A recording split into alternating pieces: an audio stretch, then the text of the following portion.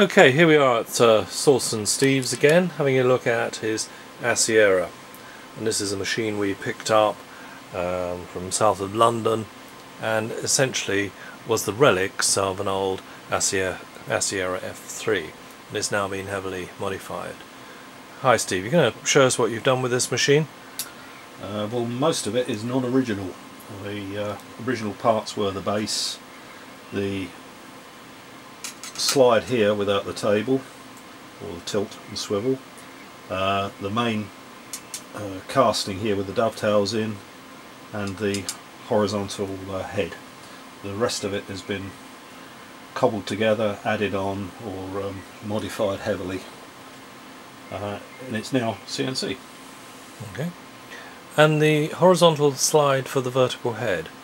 This one here, you mean? Yes. Yeah, that's fabricated out of box section steel and plate steel welded together. The front end is all fabricated out of aluminium and steel. Okay, so we can see you've got quite a big motor on the top of that. What sort of motor is that? Half horse 3-phase, driven from a variable frequency inverter. And the inverters are below in the box? No, they're round on these saddle tanks here, which spread all the way around the back, which is an addition obviously to house all the electronics, all the wiring, relays and everything else. It's actually in the back. Okay. And this, what would you call it, the headstock or the vertical, bearings here? I can see a sight level just in front. Oh, these, they're a standard idea, a pair of tapered roller bearings.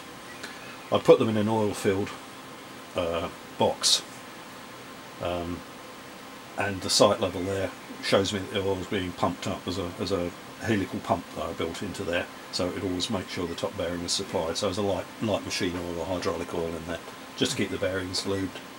Okay. And on the side I can see some stops, these aluminium boxes. Well, these jobbies here. Yeah. Right, they're home and limit switches, which are on all axes. That's a homebrew arrangement again. Just some aluminium blocks that I've machined up and fitted with micro switches inside. Turned out to be very accurate actually in terms of repeatability and positional accuracy. They're certainly to within a thou or two. Okay, that's good. And that's just milled out of solid? I just milled out a solid block with some micro switches put in, a few springs and bits and pieces. Okay.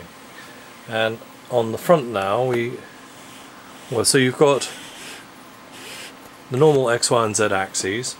Yep. Running off Mach 3. So you've got your X-axis, which obviously moves the whole arrangement up and down here. The Y-axis, which moves this overhead in and out. Same as a normal Aciera. It's built on a block arrangement.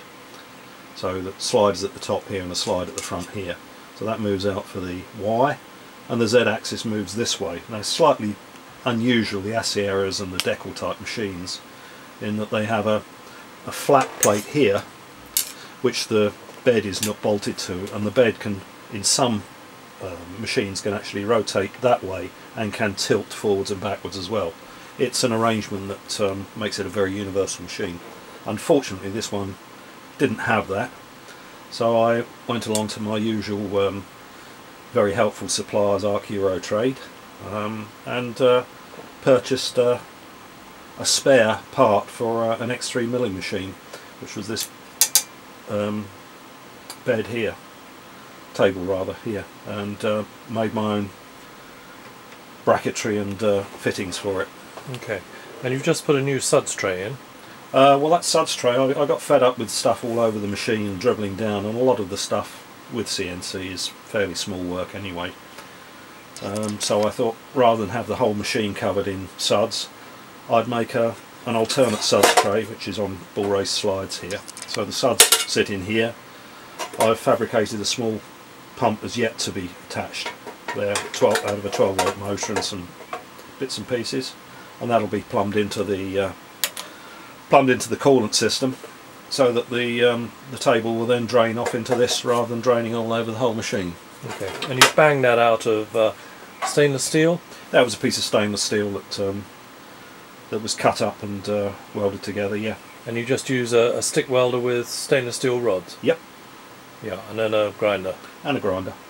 Okay, we'll stop it there and have a look in the next video at the sharpening kit.